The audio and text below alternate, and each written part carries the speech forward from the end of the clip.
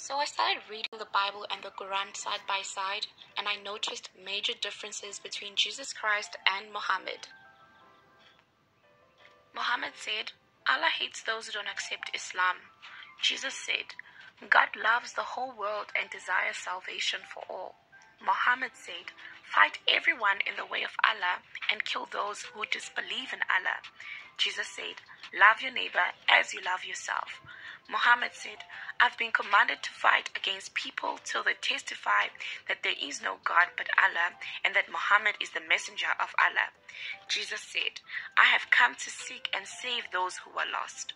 Muhammad stoned women for adultery.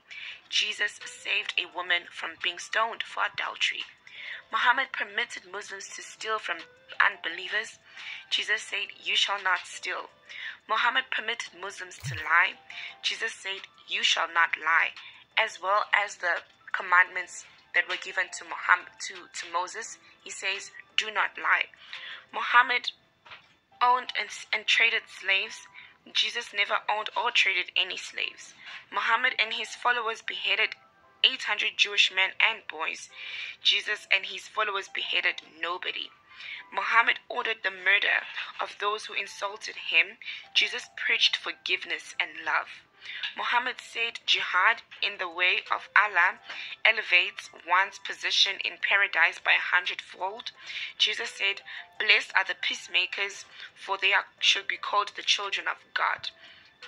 Muhammad married 13 wives and kept many sex slaves.